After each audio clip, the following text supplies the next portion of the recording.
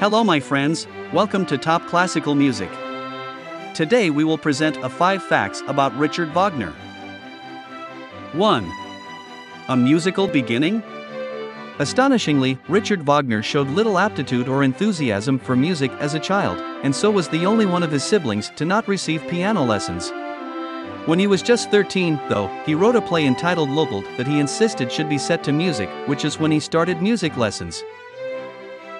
2. Richard Wagner, dog lover? Who would have thought that one of history's most controversial composers would actually be rather keen on dogs?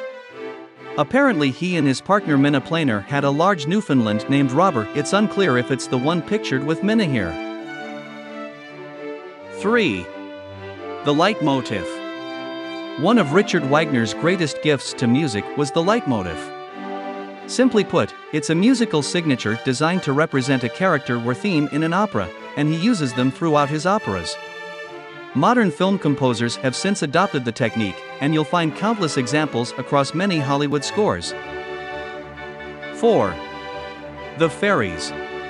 Wagner's first complete opera was never performed in his lifetime. Die Feen, The Fairies, never really caught on in the world of German opera and didn't receive its premiere until 1888. 5. A Friend in Franz.